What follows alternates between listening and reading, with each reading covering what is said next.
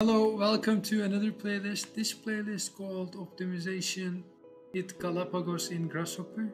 This is highly relying on Galapagos component in Grasshopper, and we start the playlist by going to the basics of Galapagos from its very first blog post, and then we'll dive into the exercises inside of Grasshopper.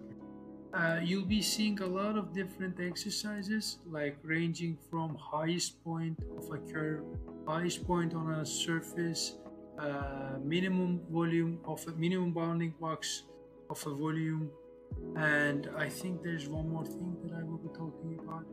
Yes, and the desired value of a geometry, or calculating the volume of a geometry with the desired number. And then we'll be creating a shadow optimization for these canopies. These canopies are changing their geometries like from their control points, to how we basically create there. Or maybe I can just randomize these at the same time.